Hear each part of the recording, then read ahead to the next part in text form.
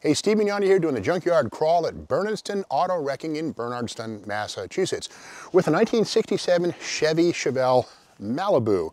Now, 1967 was a big year for Chevrolet. The Camaro was on the scene, and you might wonder, did the Camaro steal sales from Malibu? Well, the reality is that Camaro sales accounted for about 11% of all Chevy sales in 1967. Chevelle's 19%, so the Malibu and the Chevelle wasn't that badly hurt by the Camaro's appearance by cross shoppers, but the full-size cars did the lion's share of sales, with 62% of all Chevys sold in 67 being full-size cars. So again, as popular as these are today, the full-size cars outsold these 3-to-1. Now here's something to keep in mind.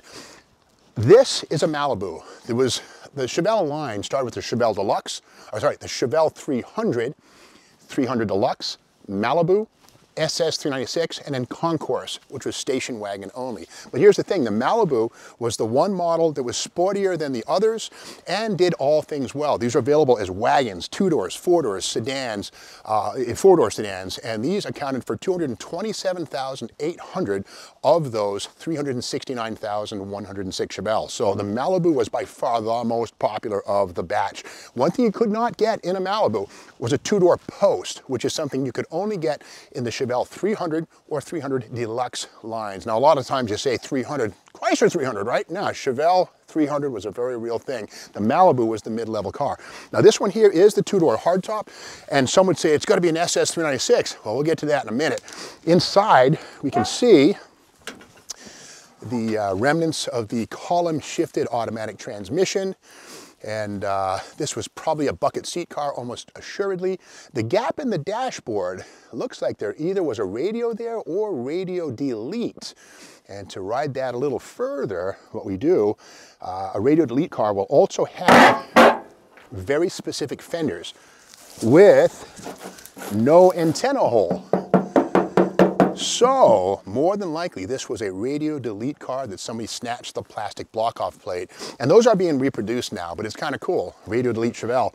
Now, this is 1967 American car prices right here. And this gives us basically the breakdown on the Malibu in 1967 and its various options and things that make them stand apart from each other. You see on the left-hand side right there, 300, 300 Deluxe, Malibu, Concourse, and of course the SS 396. Notice here the G80 positive traction rear axle, only $42.15. That was retail, $32.55 is what the cost was for the dealer. And on the right-hand side here, we can see something very unusual. L34 Turbojet 396, $105. More on that in a moment. Down here, we see the G66 Superlift air shocks. And again, specifically on the rear axle to accommodate extra loads, never on the front, obviously. These things were not like hydraulics for a lowrider. But again, the Superlift shocks, factory air shocks, were certainly a possibility. Now this one here, we look and basically, you know, this is a New England rust bomb. The rear fascia is denuded, but in the trunk, okay. This is interesting. Headlight grills. Now these are SS hubcaps, but if you know your Chevys, these are full-sized Impala SS hubcaps. And these are the kind of wheel covers that would not have been seen on a Chevelle, but rather full-size Chevy. So don't get the wrong idea. This is not a super sport. We don't see the blacked out tail, the SS. And again, we'll go to the VIN in a second and confirm that even more.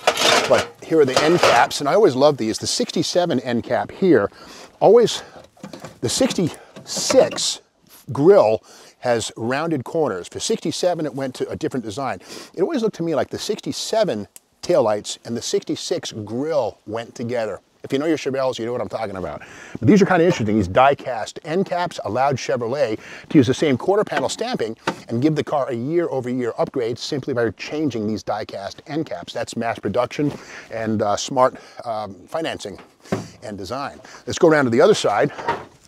And again, a trailer hitch on this thing, that's kind of kinky right there. That's somebody's add-on, but there's possibly going to be Superlift shocks. I don't see the air pump on this one or the inlet for airing up those Superlift shocks, but again, this was somebody's trailer towing car at some point. That's an add-on trailer hitch.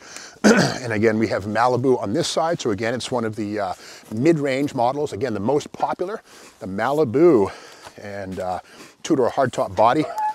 We go inside, and now the VIN will tell us something on this one.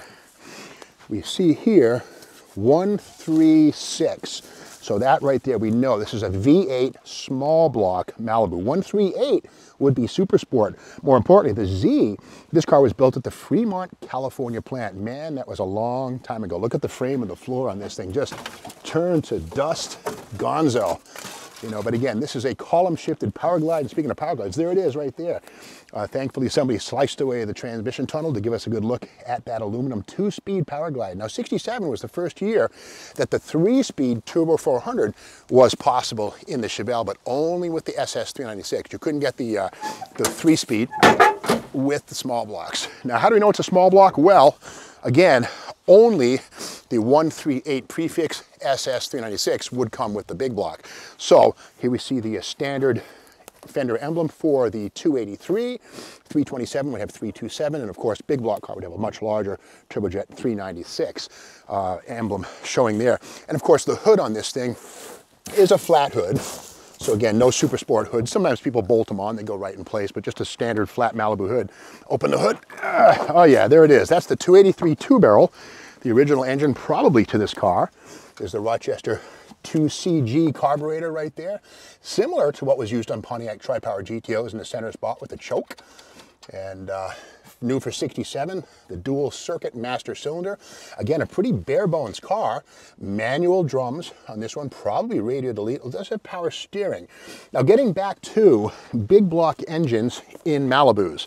This is American, the Encyclopedia of American Police Cars right here by Edwin Sanow, a great author. And in here, we get into something that's kind of controversial. On the right, this is a 1969 B07 police Chevelle. Well, check it out. It says here, the B07 police package was available only in the 116-inch wheelbase four-door sedan. Power plants for the police version included the 155-horse six-banger, 200-horse 307, 255 350, 300-horse, and the 325-horse 396. Now, listen to this. That's a four-door with a big block. Yes, it happened. Now, ordinarily, this is 1969, but I've seen records that show it's probable that in 1967, there were some four-door big block police Malibus built.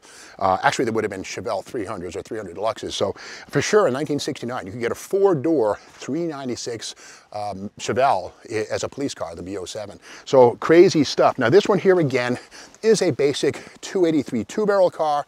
And again, this is something that would have sat right next to a Camaro at the Chevy dealership in 1967 when the Camaro was a new car. People said, Camaro, Malibu, I'll take the Malibu. So somehow, some way, this thing was chosen over a Camaro, which makes some sense. But that's the story of how four-door big block Chevelles did happen if you were a police officer in the police department. So that's the story of this vehicle here at Burleson Auto Wrecking. If you like this video, give it a thumbs up, subscribe, and we'll see you tomorrow with more Junkyard Brawl.